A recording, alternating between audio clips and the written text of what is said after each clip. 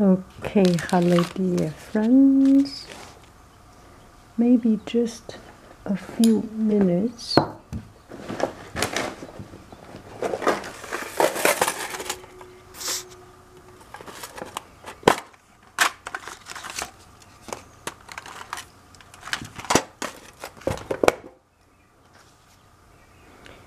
It will make my life easier in a much better sense.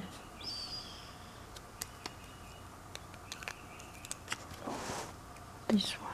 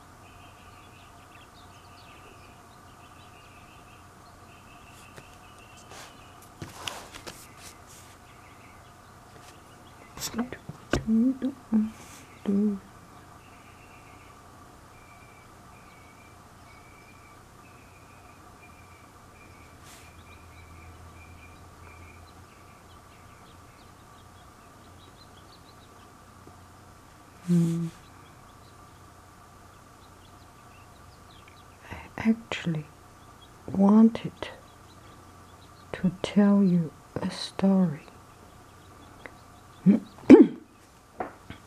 The story from my yesterday's experience.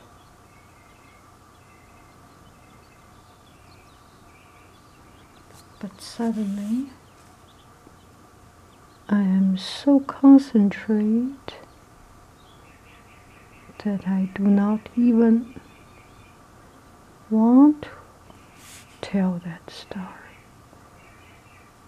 It's not important once our mind is in the right mindset. We are good, right? It's not important if we can do something that we are supposed to do. We are supposed to be in a good mindset, and everything else is a nice extra. We have it, we have it. We do not have it, we do not have it. Okay? Not end of the world, and we can deal with it if we do not have it. So the story is, suddenly I want to tell this story again. The story goes like this. Once upon a time, there was a little boy, or maybe a little girl. Anyway, there was a little boy. Still do the little boy one.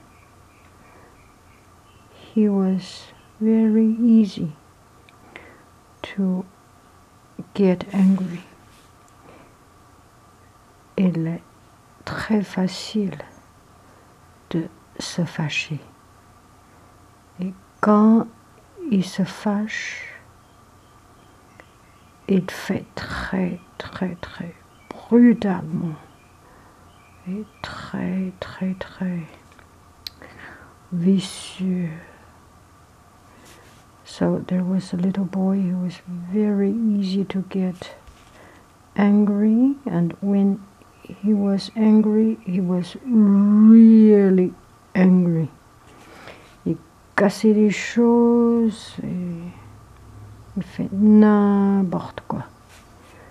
So he break up things, and he was just very angry, and everything out of his control, out of his mind. And his dad was a very cool guy. So let me tell this story in Chinese now. On peut faire en 3 langues, n'est-ce pas? Pourquoi pas? N'est-ce pas? So there, 从前有一个小孩儿，他特别脾气大，特别容易生气，动不动就生气，而且他一生气起来呀，就特别厉害，砸桌子、砸碗、砸东西啊，又喊又叫又跳又闹。毁了好多东西，然后他有一个很酷、很棒的爸爸。有一天，他爸爸跟他说：“他爸爸说什么呢？从前有个山，山里有个庙，庙里有个和尚讲故事。”他爸爸跟他说：“我呀，告诉你一个办法。”以后你再发火再生气，你要控制自己。怎么控制自己呢？我知道谁呀生气都需要有一个发泄的地方，对不对？我呢也给你一个发泄的地方。那么你的发泄的地方是什么呢？你呀，如果你一生气，你觉得你要生气了，你呀，你就干什么呢？你就到后院那棵树上去钉一个钉子。一生气你就钉钉子，不管用多大的力气钉这个钉子，因为钉了这个钉子呢，你就不生气了，对不对？你就把你的火给发出来了，这样就可以不生气了，就可以脾气好一点了，就可以把你的火给泄出来了。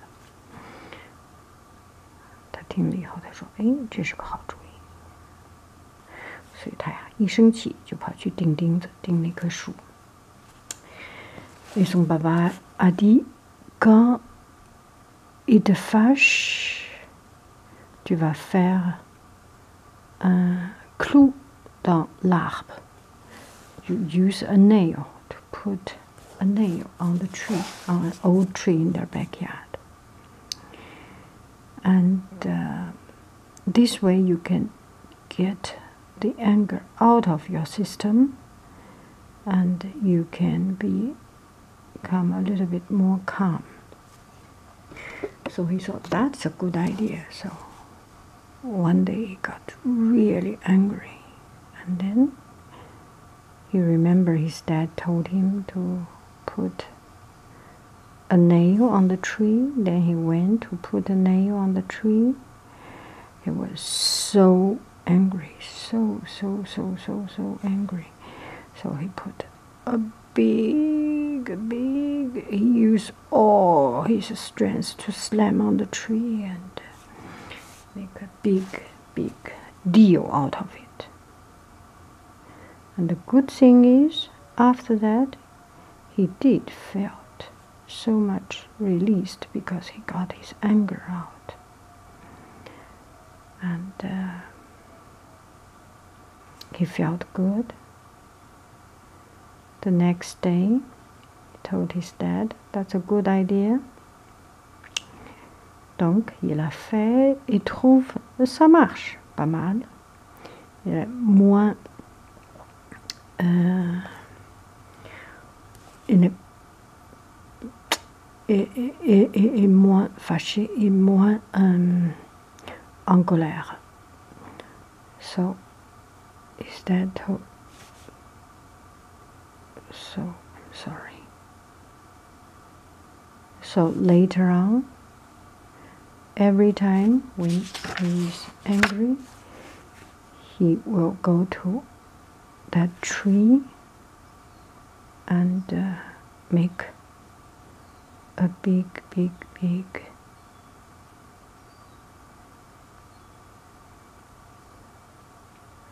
nail mark there. And because he always got his anger out, then he became less and less needed.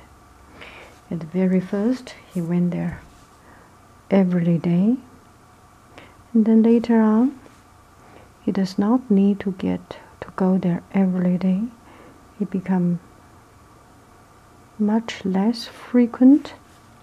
Au début, il fait le clou tout le temps, presque tous les jours. Chaque jour, il a besoin de faire un trou. Et après, il trouve, ça marche, le moins de colère, comme on dit en français. Il se fâche moins. And he's less angry, and he got himself much more in control, become less and less, become once a week, once a month, and at the end, he does not even need it. So he almost overcome him. But still, there are times he needed. This time his dad told him, okay, now I have seen you make such a big improvement in controlling your temper. How about you reward yourself? How you reward yourself? Each time when you feel you're really angry and you control your anger, you reward yourself by pulling out one pin out of one nail out of that tree. Then this will help you to remember you used to be angry, and it also helps you to know that you overcome your anger and you accomplished something. And he thought that's a cool idea. Okay, he will do that. Et après, son papa, il a dit, maintenant tu es beaucoup amélioré, de moins de se fâcher, d'être fâché, et le colère est beaucoup moins fort, vicieux, brutal. Donc tu peux award yourself, comme on dit en français, tu mérites, tu vas te saluer par chaque fois quand tu penses tu as besoin met un trou, mais tu pas mis un trou, au lieu tu enlèves un clou. So each time he overcome one thing, he took out one, until at the end he does not need to put anything. He grew up,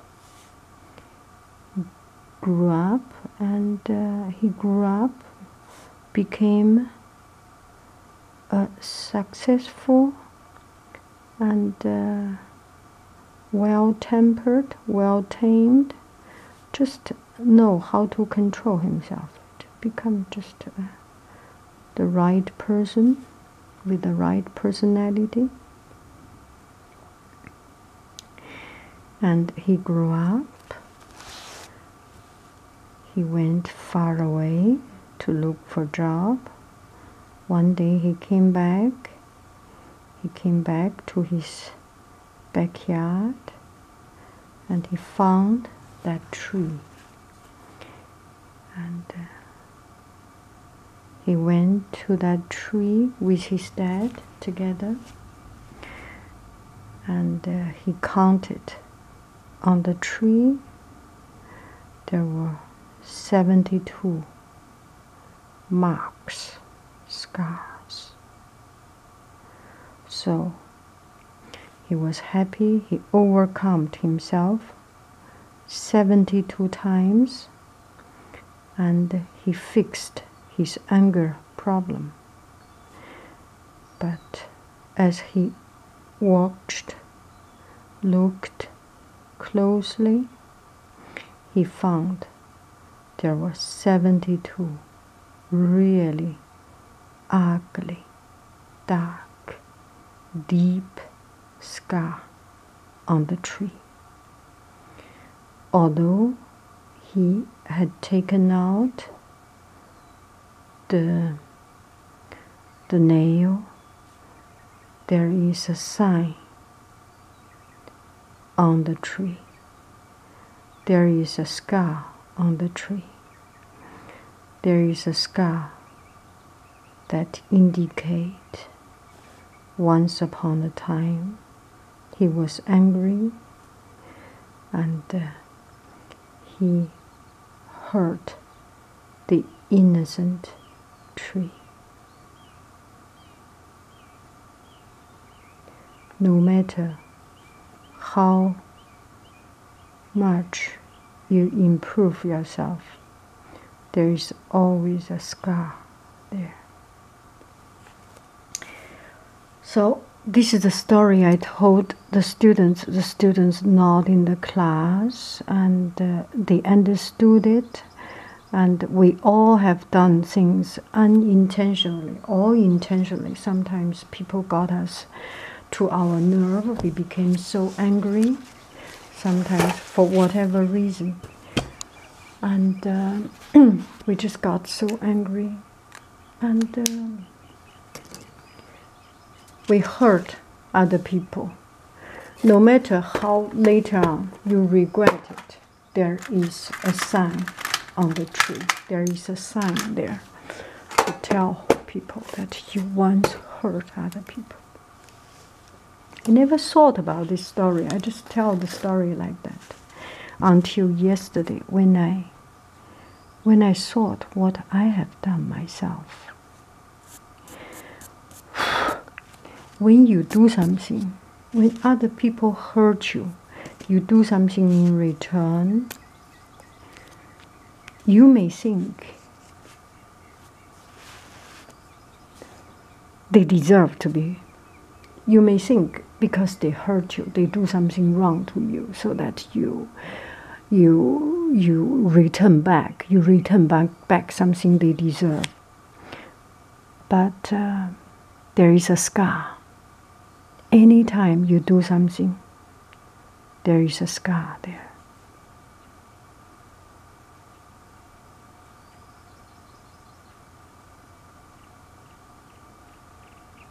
There will always be a scar there.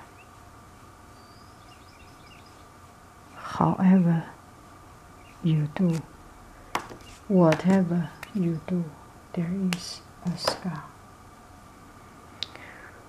How about you do not even start to do that, right? Don't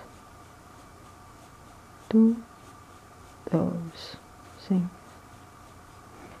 If you do not even get started with it, do not think you can win something by hurting people, or not initially starting from you because other people do something wrong to hurt you. It does not bring any good result to whoever, for whatever reason. Just don't do that. It does not help anybody.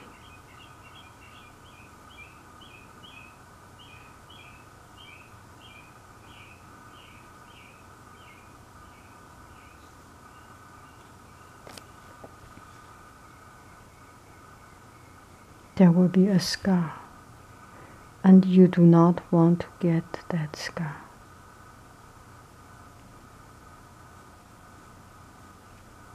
It is. I never thought about this matter, but it really hurt me yesterday because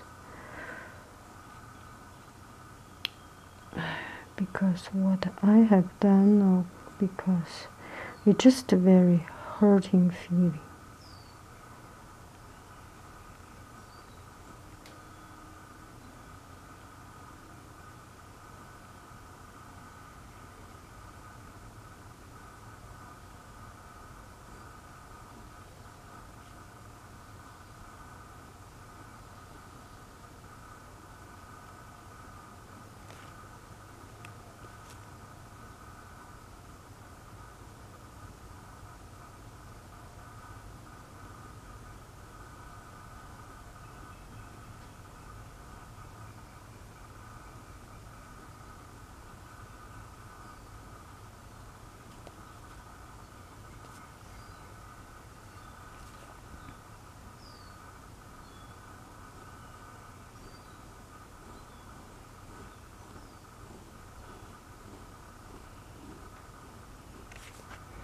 There will be a scar on you.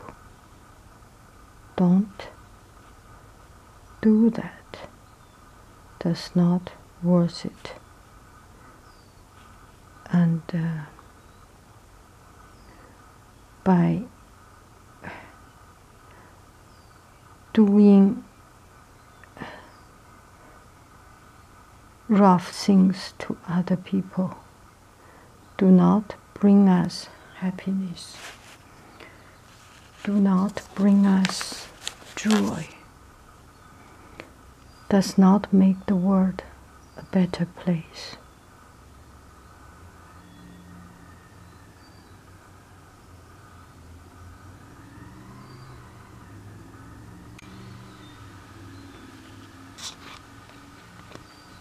Does not make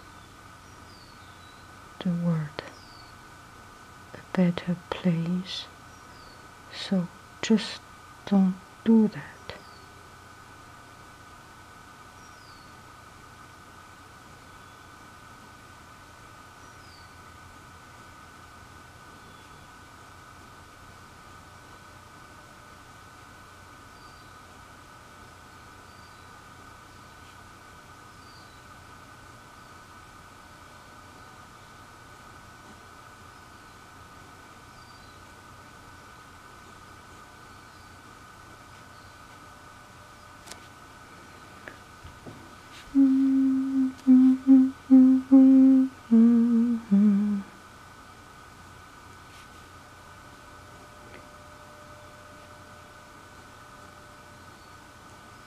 Doing bad things, doing things, anything, there is a consequence.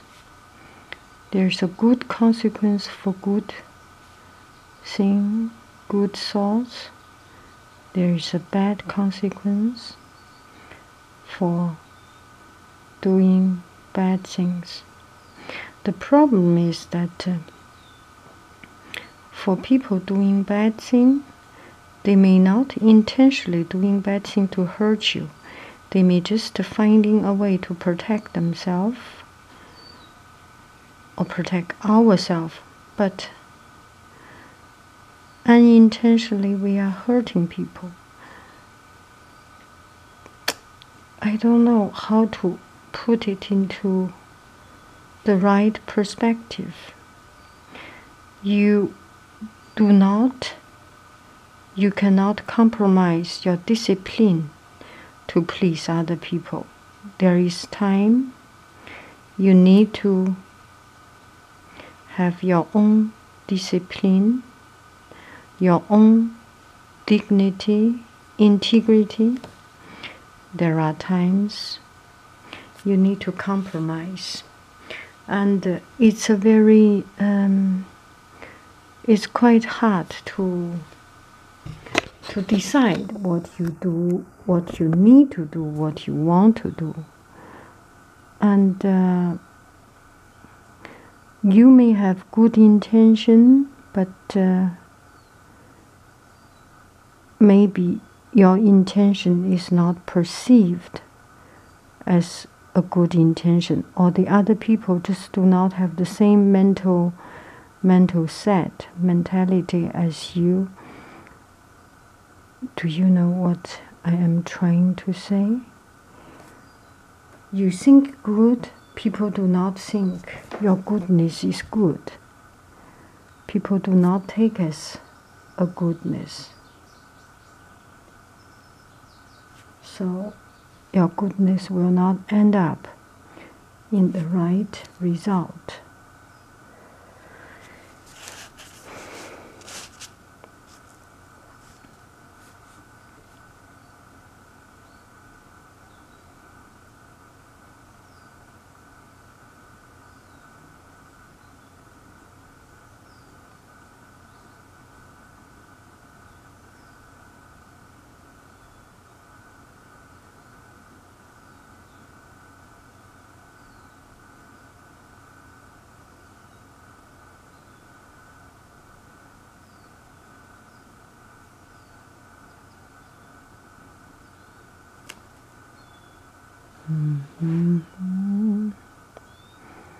So, do not hurt people. When people hurt you, how about when people hurt you, forgive them? Because it is not only doing a favor to the people who hurt you, it's most importantly, it's actually doing a favor to yourself. By not hurting people, it gives us, ourselves, a sense of higher dignity. Do I make sense? I think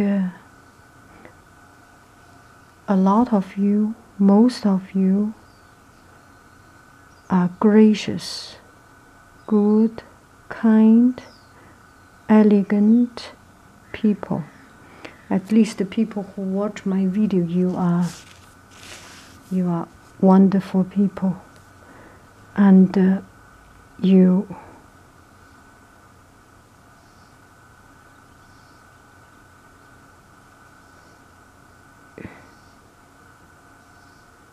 gosh, I cannot see. You do not want to hurt people, right?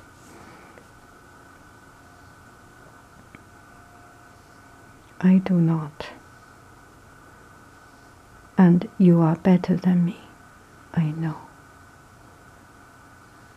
Because hurting people do not give us pleasure. Who get pleasure from hurting people? It's some people hurt people